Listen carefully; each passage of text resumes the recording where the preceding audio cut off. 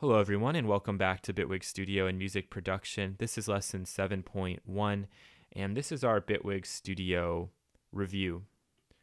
So, right when the program was released, there were a number of reviews that came out, and really, that's what almost always happens with new pieces of software. Everybody wants to be the very first person to come out. And although I think that's helpful for walkthrough purposes, and you'll see that a lot of people will do their review and really more than anything else, just kind of walk through some of the basic parameters, features, and logic of the program. That's not really a review. I've been lucky enough where I've worked inside the software now every day since it was released, and I've tried to do a number of different things. So I think I do have an okay perspective on what's going on inside of the software. But at the same time, we have to remember that any review is going to be full of opinion, and I can't lie to you and say that I'm the perfect medium for coming to every single person considering buying a digital audio workstation, because that's just simply not true. So what I'm going to try to do as well is look at this from 30,000 feet. So really take a step back, talk about just some of the big picture things, and not really focus so much on looking at the software and how it handles this or how it handles that, but just kind of talk through why this software is unique and perhaps what it's going to offer us down the road. So if you're looking for a 5-minute video where I just go and say, here's the non-linear editing part, here's the linear editing part, this is what the effects look like, here's your routing options, I'm not really going to do that because there's more than enough videos out there already, and I feel like it's just going to be a waste of your time. So let's just go through this document quickly, and then we will jump into Bitwig Studio for just a couple of examples. So every software has its perceived strengths and weaknesses. It's really up to you to determine what are those strengths and what are those weaknesses. From a few videos ago, we took a look at that Sound on Sound article, and the author of that is saying there's no red button you can push for that perfect piece of software, that perfect piece of gear. The same is true with a digital audio workstation. Everybody, for whatever reason, it's just part of the 21st century and the internet and needing instant gratification, wants to know what's the best. If someone said to me, Brian, what's the best digital audio workstation? I'd answer back all of them, because all of them are capable of making interesting music. Now, what you have to do, and it's the hard part, is determining from all of those choices what software is going to give you the most strengths in your opinion and minimize some of those weaknesses. So anytime you open any new piece of software, you're not going to be familiar with it right away.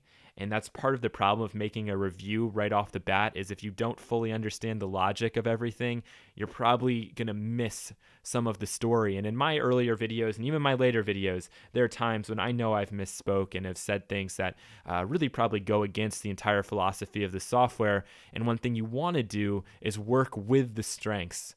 Don't try to fight the software. And even if you are experienced with DAWs, sometimes the learning curve can be quite difficult. I think it can be a little like learning to play different video games, like in the same genre, but on different consoles.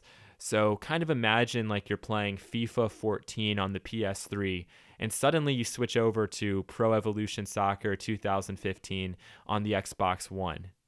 Okay, they're both soccer games, but they're going to be completely different. There will be some similarities, but there's going to be differences, and there'll be parts of FIFA that you like, parts of the Pro Evolution Soccer you like, things about the PS4 you prefer, things about the Xbox One you prefer.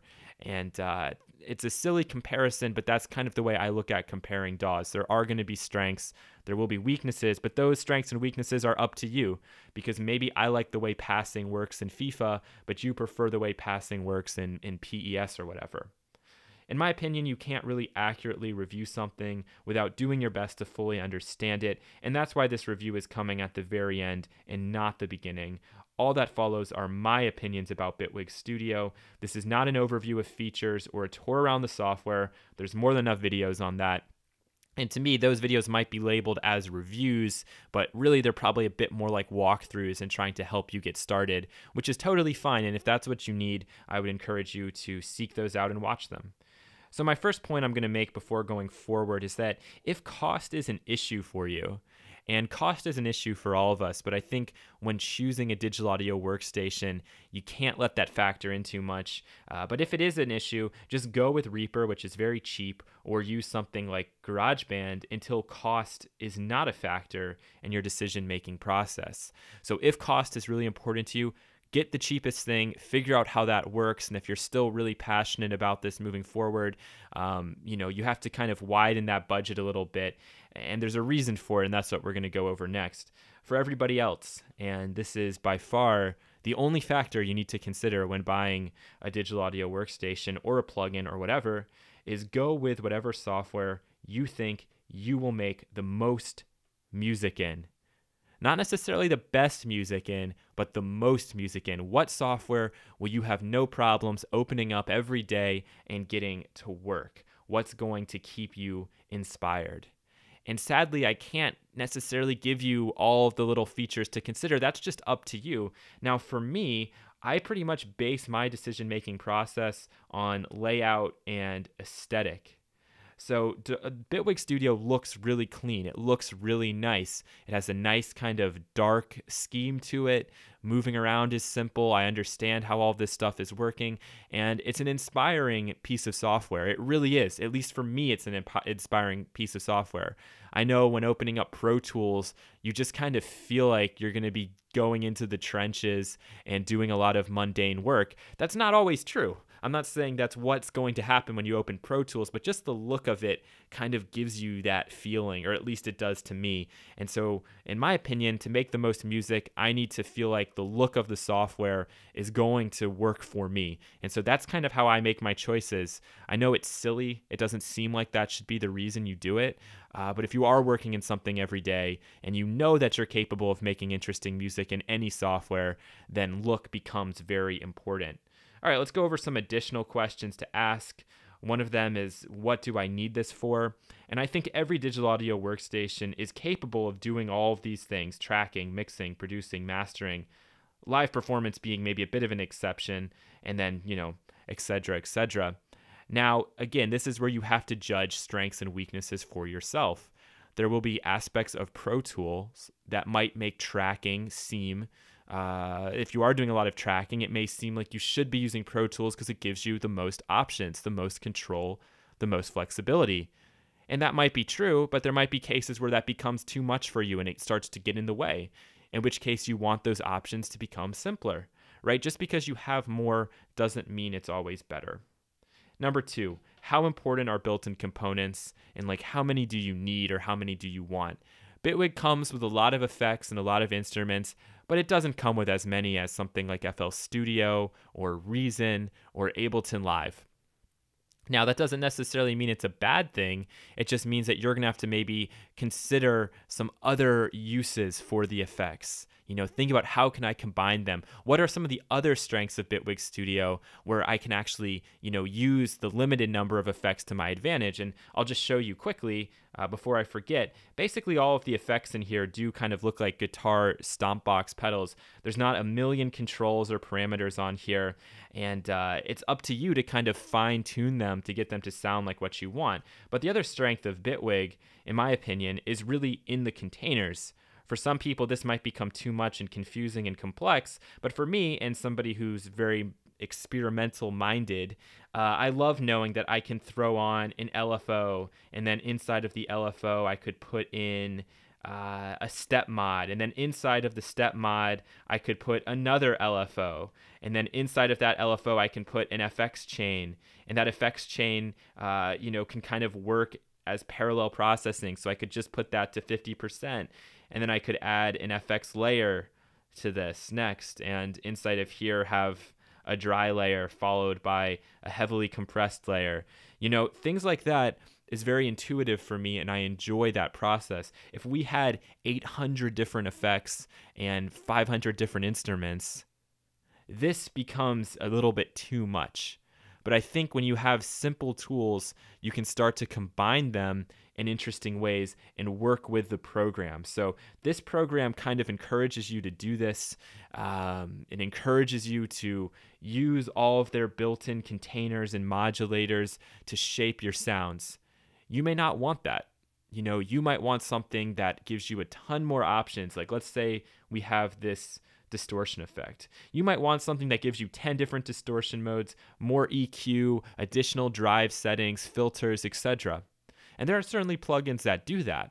Don't get me wrong, but this one isn't going to give you all of those options. And so you're going to have to figure out ways to get this to do what you want. Some people are going to be more likely to do that than others. All right, so moving forward here, let's see where we are. Number 3, how many plugins will I be using and what type of plugins? So I think in the case of Bitwig Studio, a really unique feature is the sandboxing. So when I say sandboxing, I just mean that the engine of Bitwig, the internal stuff in the DAW, works on a different engine than the plugin processing. So if your plugin crashes, then your whole program won't crash, and you can usually just reload the plugin and it seems to save your previous settings. I've been very pleasantly surprised with how that works. The other thing about Bitwig is that it bridges both 32 and 64-bit plugins. So if you're like me and you work with a lot of unstable 32-bit freeware plugins, even when they crash, which inevitably they will crash, it doesn't bring down the whole system. You don't lose any of your work. I've been really, really stoked about that. And it also saves you that extra 2 or 3 minutes of having to reopen up the project. You can just reload the plugin and jump right back into it so you don't break or lose any momentum.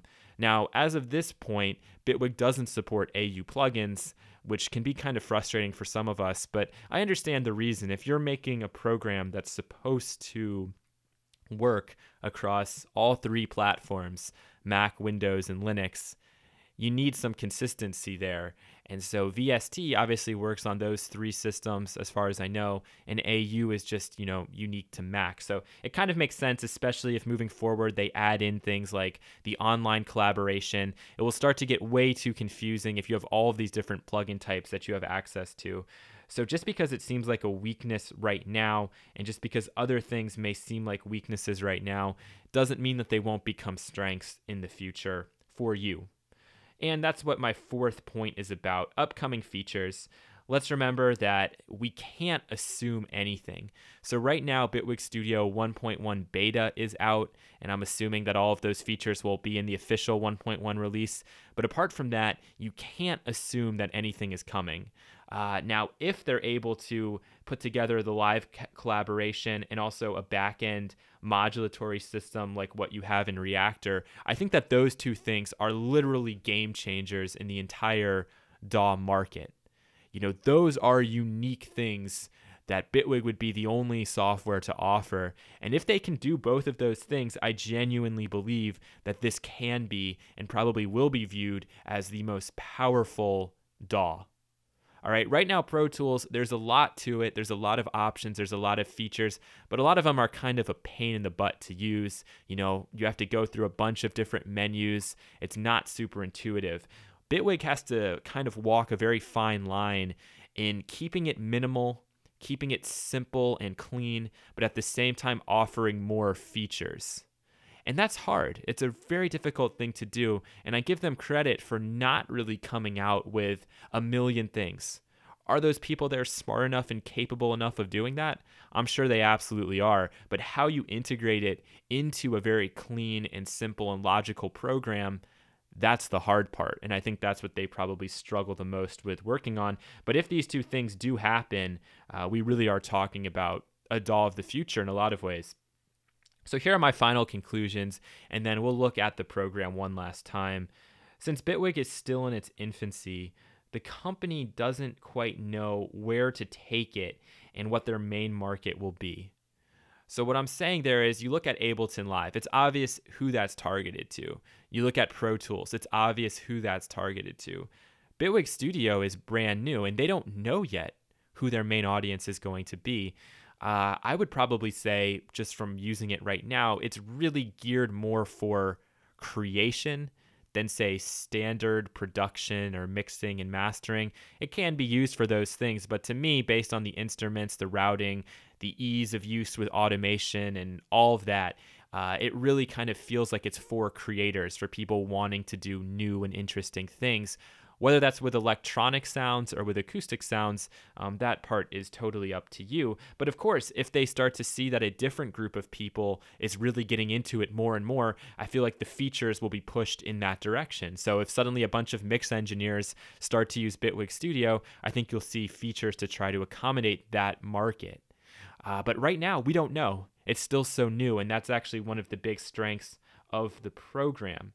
Now, I'm someone who does a lot of experimental stuff, so I'm in the minority. So my opinion about what I want them to add and stuff, it doesn't matter. They're not going to listen to me, and that's fine. That being said, though, whether it's the electronic music maker, the DIY musician, the one just plugging in their one guitar, the mix engineer, whomever, once Bitwig finds its niche, I'm sure they will push their product in that direction. My only thought is that since it's still so young and new, you might actually have the opportunity to help shape where the software goes. And I have to say that I can't make that claim about any other digital audio workstation that's on the market today. That's what makes Bitwig so unique, is that it's new, is that you can send them your suggestions and requests, and I'm sure they look at them and consider them very carefully right now because it's so new and because they're still trying to find, their main users. What are they trying to use the software for? So last but not least, let's just look in here one last time. And as you can tell, it looks similar to everything else that's out there on the market today, and it really is. However, there are some features here that I think are pretty unique. Having all of these containers is amazing. That's probably my favorite part of this program. For some people, you may not need to use that, but for others, you will. And I've been using, the FX chain more than I thought. And I don't remember in Ableton if there's a mix control. For some reason, I don't think there is, but this is huge. So if you have like a guitar amp plugin, for example, normally those don't have dry wet controls on them because it's assumed that, you're coming in with like an acoustic sounding guitar. But if you're applying that same sort of plugin to a synthesizer patch because you want to give it a little bit of that tube warmth or, more of an analog kind of sound, a lot of times you don't want that to be 100%. It's too overpowering. So I've been using the FX chain all of the time to kind of mix that subtly in, and it's been awesome. And I prefer that to using the FX layer, which is what I thought I'd be using, to do your standard parallel configuration. So if we have just the dry and then, the compressed version, you can now kind of do the same thing using the FX chain and the mix control here. So there's so much power in this software. The hard thing and the thing to always keep in mind, though, I think, is signal flow. So if you're doing experimental stuff and you have 30 different effects going on any one track, always be careful about monitoring that signal flow. And they don't do a great job with the meters going from device to device, so consider dropping tool effects in there as well. Otherwise, there are certainly a lot of things I'd like to see added to the software, but at the same time, I think it's a very strong piece of software for me. It's intuitive, it does what I want it to do, and it helps keep me creative. And really with these containers like mid-side, the multi-band containers, it makes that routing so quick and easy. That's what I love about it. Some people don't need that, but other people do. So I hope that this has helped you guys. I know it's not like a standard review, but maybe it can help you thinking at least about the sorts of software and things that you need. All right, thank you so much for watching, and take care.